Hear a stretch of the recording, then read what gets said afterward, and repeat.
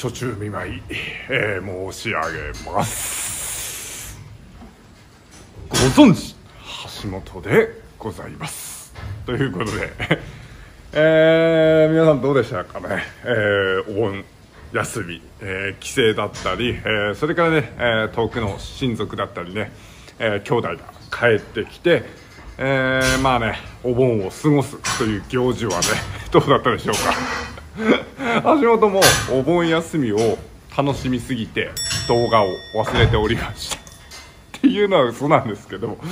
まあなんだかんだ言ってね、やっぱこのお盆の時期ってこう帰省だったりなんだったりっていうことで慌ただしくね、私もしておりましたので、動画作っておりませんでした。大変、更新を楽しみにされてた方には申し訳ございませんが、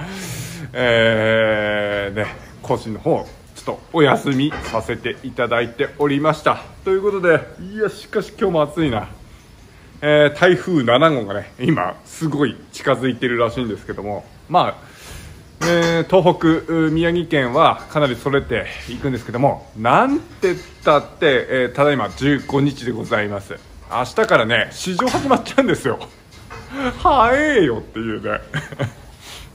で、まあいろいろバタバタしながらこのね動画も作成しておりますんで、案の定バタバタした動画になると思いますが、またね、更新の再開いたしたいと思いますので、よろしくお願いしたいと思います。で、まあ今日の7時から更新するわけなんでございますが、まず一発目は、アップし忘れてた草の動画っていうのを見ていただきたいなと。今更かよっていう話なんですよね。終わった草の動画を流しますんで、そちらの方、見てやっていただければなと思っておりますし、いよいよ明日はですね市場開催ということで、うちの上場牛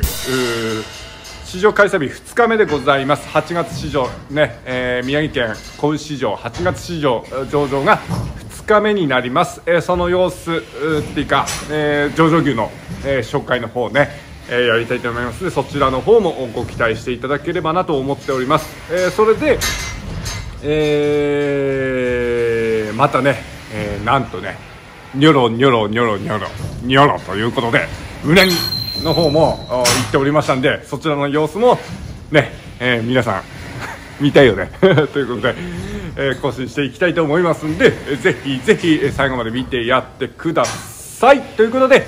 更新は今日の19時からということでご期待していただければと思います。フォーカラーズよろしくお願いいたします。リフレッシュ再スタートいってみよう。